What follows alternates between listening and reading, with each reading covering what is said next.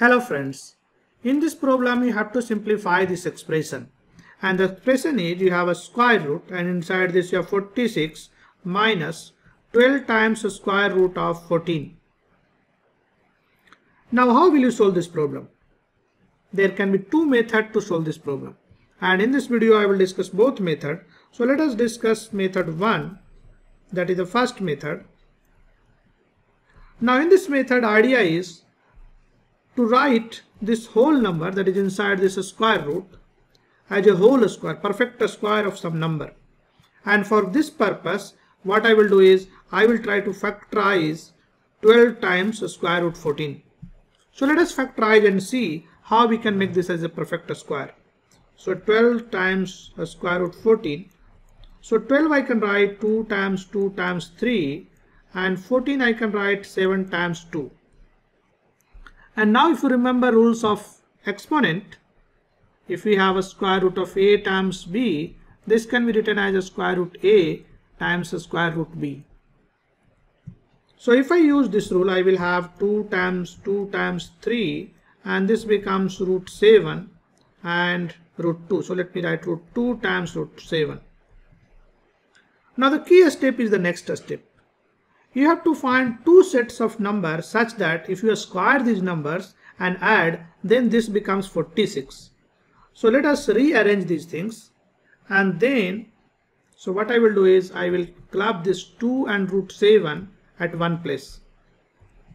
So you will have 2 root 7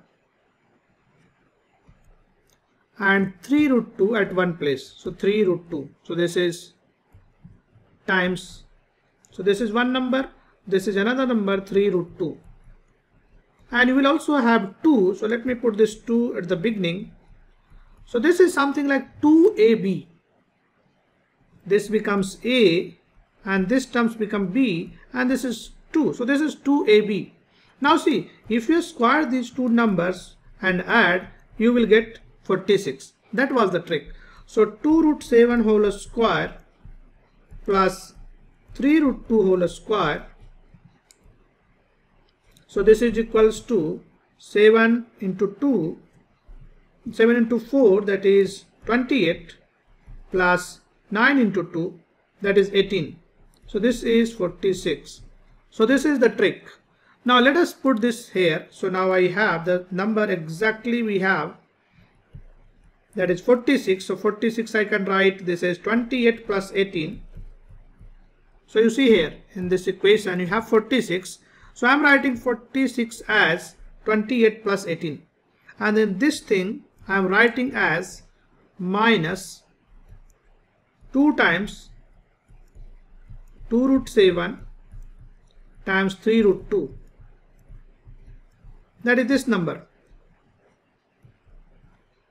So now we can rewrite this is inside this square root, and as I said, 28 is nothing but 2 root 7 whole square.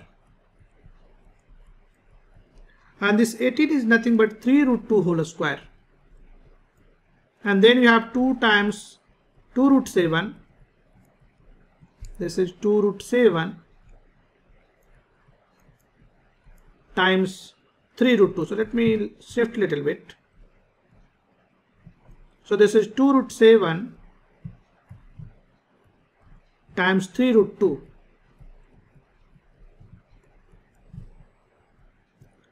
So we can write now in the next step, this is nothing but 2 root 7 minus 3 root 2 whole square. So this will be, if you take a square root of this, this will be 2 root 7 minus 3 root 2. Since this is positive square root, I have to consider only the positive root. And this number 2 root 7 is greater than 3 root 2. You can verify yourself. And that's why we have considered the positive root. So the answer for this problem is, now if we simplify this, I will have this expression, that is 2 root 7 minus 3 root 2. So this is using the first method. Now I will discuss using the second method. Now in this method, I can write the original expression, that is equals to, so this was the original problem, we can write this as a square root a minus a square root b. And let us square both sides. So if you square both sides, you will have this side 46 minus 12 root 14, and this will be a square plus b square minus 2ab. So 2 times root a times root b. So you will have both inside, that is 2 times the square root ab. Now equate the rational part and irrational part. So this is the rational part 46, and this side rational part is a plus b. And also in this question we are assuming that a is greater than 0 and b is also greater than 0. Then only this square root is defined. So a is positive number and b is also positive number. It can be 0 also. And I can equate the irrational part, that is this part. This should be equal to this part. So from here I will get two equations. So let us write these two equations. The first equation is a plus b is equals to 46. And the second equation is 2 times a square root ab. This is equals to 12 times a square root 14. So this is equals to basically a square root ab.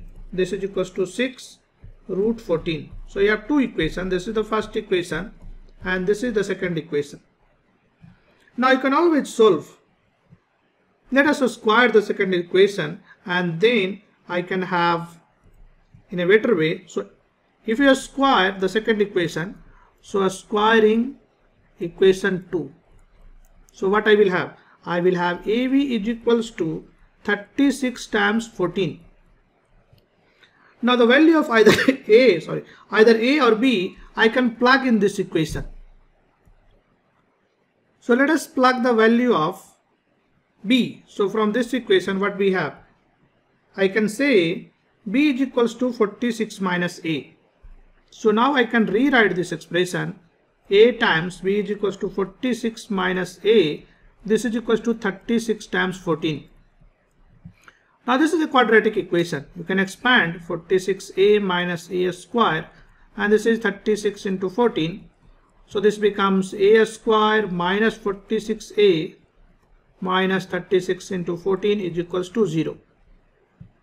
So this is a quadratic equation, and if you remember, roots of the quadratic equation is given by, so if we have root equation ax square plus bx plus c is equals to 0, roots is given by minus b plus minus square root b square minus 4ac, and this divided by 2a.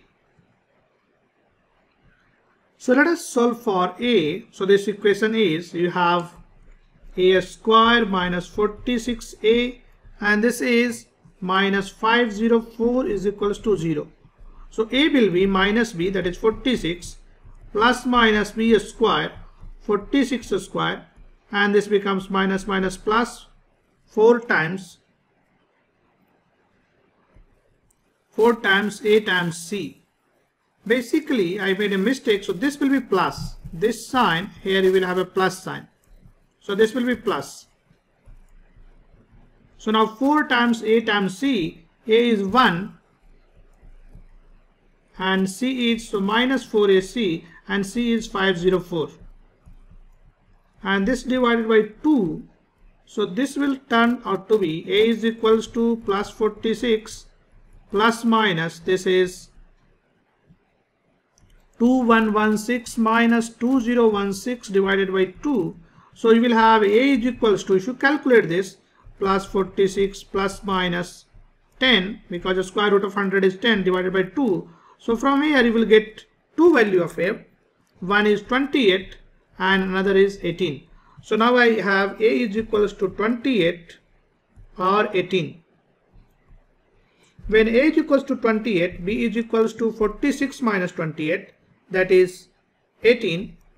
And when a is equals to 18, b is equals to, from this equation, 46 minus a, that is 28. So these are two solutions for a and b. So the square root of original number can be given by this expression, that is a square root of a minus a square root of b. So this expression, so finally I can say this square root, that is 46 minus 12 a square root 14, this is given as root a minus root b. Now see, this is a positive square root. This means this term is positive. This means a is always greater than b. So this solution is not accepted, because in this case b is 28 and A is 18. So this set of solution is not accepted because B is greater. So the answer will be under root 28 minus under root 18. So this is what? You have 28, that is 7 into 4. So 2 root 7 minus 3 root 2, because 9 into 2. So 9, square root of 9 is 3. So this is 3 root 2. So this is the answer using method 2. And if you remember, you got the same answer using method 1. So this is 2 root 7 minus 3 root 2. So this is the answer using method 1. So I hope you enjoyed this problem, and if you enjoy, please share with your friends, like this video and subscribe to this channel. I will see you in the next video. Thank you.